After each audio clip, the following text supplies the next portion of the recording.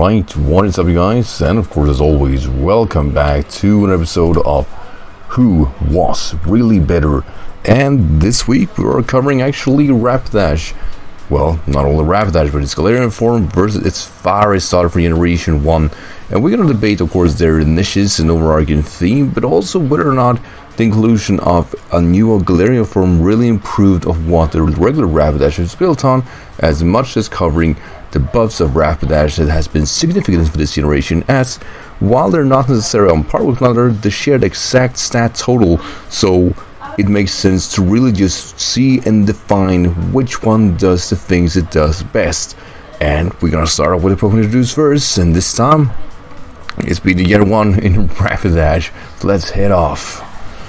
Now, when it comes to regular Rapidash, I mean, it's a Soul Fire type. What does that mean? Well, it's a good defensive typing. It resists Bug, Fairy, Fire, Grass, Ice, and Steel, but you're weak to Ground, Rock, and Water. But it's a really good defensive typing, and with heavy duty boots, it is, of course, even better, as it's now not only are not punished by switch-ins, it actually does wear those boots kind of well. Its stat version is kind of those weird side because it's not bulky. It's never been a bulky attacker. 65 its HP, yeah, and then 17 its defense, and then 8 in special defense. It's not gonna soak hits. It's not the point. It is those 100 attack together with those 105 speed that really push this guy above the water. It actually has a good special attack of 80, which is really something I would call significant, as it is usable. Then we have its abilities, both Flame Body, Flash Fire, and Runaway. I hardly would say that any other ability but Flash Fire is the one you're gonna use. Flame Body could be usable, but that would be more of a draft league play, if anything, for certain matchup. Flash Fire is where it's at because it gives you an extra immunity and boosts your ridiculous fire stats to even higher levels. Now, when it comes to the move pool of the Rapidash, while it is broad, I really want to reach on two things it got this generation that makes it really good, and that is Sword Stance and Solar Blade. Solar Blade do allow you to work as a Sun Sweeper, and at 105 speed you're able to do that just fine. To combine that with Sword Stance, yeah, it's great. And then we have, like I said here, actually Sword Stance to push you on that level. It didn't have Sword Stance from generations 1 to 7, so never been a wall breaker, but with this inclusion it can absolutely sweep teams, and naturally so. That 100 base attack, while not scary at first, combine it with high base power stabs like Flare Blitz, and you are in a world of pain. Now, it gets a lot of moves that are really like good filler moves to keep in mind here. A very rare one of those are actually high horsepower. We also have moves like Low Kick, Mega Horn, you have Recovery in Morning Sun, Play Rough, Poison Jab, Quick Attack, and when it comes to some special move, you have the Fire Blast, and you have the Will-O-Wisp, and you have Wild Charge for those bulky waters.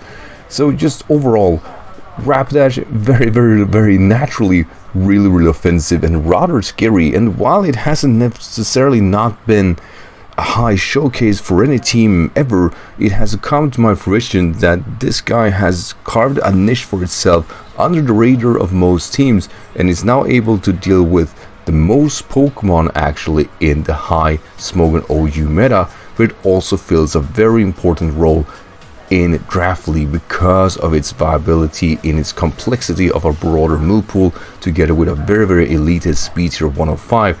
This guy is on the high tier draft. While it's not the perfect fire type, it has the means to be a very offensive threat, and that's why I really love Rapidash. But however, is it better than a Galarian form? Who knows? Let's find out. Galarian Rapidash is actually quite interesting, mainly because it actually represents something that's unique. As said before, Psychic Fairy as an offensive typing is always good, but it's never been physical. So with that in mind, what does the typing itself mean? Well, defensive or not, I couldn't tell, I shouldn't say. It is only have immunity in Dragon, with resistance to fighting and Psychic, and then you have 3 weaknesses in Ghost, Poison, and Steel. So yeah, maybe not the best defensive typing, but definitely more on the defensive side, it is absolutely scarier. Same stat version as Rapidash, so it's all about the stabs. And when it comes to its abilities, it has Anticipation, Runaway, and Pastel Veil. Pastel Veil basically gives you an immunity to Toxic, so that's always going to be your ability, as the other ones, while interesting, aren't helping it that much, I would say. it's not like you suspect, and if it goes up to not carry something like a Shadow Ball, so Anticipation is kind of off the wall, and without hidden power, yeah, it isn't redundant, but rather Pastel Veil is so good because it basically means you can't get stalled, and that's a rare trait to have for an offensive Pokemon. Now, when it comes to its move pool, it pretty much is a mirror to regular Rapidash one, however that we got a different type of stat combination. We've got, of course, both Play Rough and Sun Headbutt, but filler moves in High Horsepower, Low Kick, and Throat Chop are really good, and a few moves that are ideal or new to this Pokemon, I would say, is Healing Wish. This does allow a Choice Scarf or Choice Banded variant of Galarian Rapidash to actually support the team in a way that regular Rapidash can only dream of doing, and boosting your Pokemon back to full health. Yeah, that's kind of nasty. We also have Sword Sense of this Pokemon, and we also have Calm Mind, because we talked about that 80 special attack before, and while necessarily not the regular Rapidash was standing out too much with only Solar Beam and Fire Blast, this time we got Psystalk, Psychic, Dazzling Gleam, we got Mystical Fire. There are filler moves here to be used and exploited that are ideal for a Poison Fairy type, so that's awesome. It also has Stored Power, want to capitalize on that. Then we Agility, we got that too. But overall, it's a really decent Pokemon with good combinations and a really ideal team for more offensive, even hyper-offensive teams. And it's a great inclusion. It hasn't been showcased that well in the Smogon OU meta, but in Draft League it was showing that the support aspect together with combination of two offensive variants, both specially and physical offensive, has really done this Pokemon justice, and is a great inclusion to the meta, if anything. But it comes down to the matchup. I'm leveling back and forth, but basically what it comes down to is one thing, and that is unfortunately that while I think they're both great in their own rights, one of these Pokemons absolutely threatens the whole meta alone by its new combination that the other one sadly doesn't do. Galarian Rapidash, while being cool and an interesting Pokemon with super effective things to do for it, is not the high power wall breaker as the regular Rapidash is. Basically, higher stabs and Flare Blades together with Solar Blade, and just a broad aspect of actually capitalizing on weathers such as Sunny Day and Sword Stance to allow you to hit with a plethora of checks against you. Rapidash does this so much better than Galarian Rapidash do, while the supportive aspect of Galarian Rapidash is something that regular Rapidash can't replicate.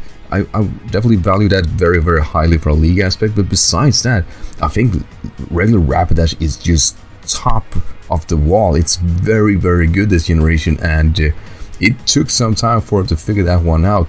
And I don't hate on the Galarian Rapidash. If anything, I think it's a superb Pokemon overall, but it just doesn't have the same type of firepower as a regular Rapidash do, and that in its own right just makes me think that Rapidash, the regular form, is better than its Galarian form. So with that said, guys, hope really guys enjoyed this episode, and as always, join us next week for this matchup.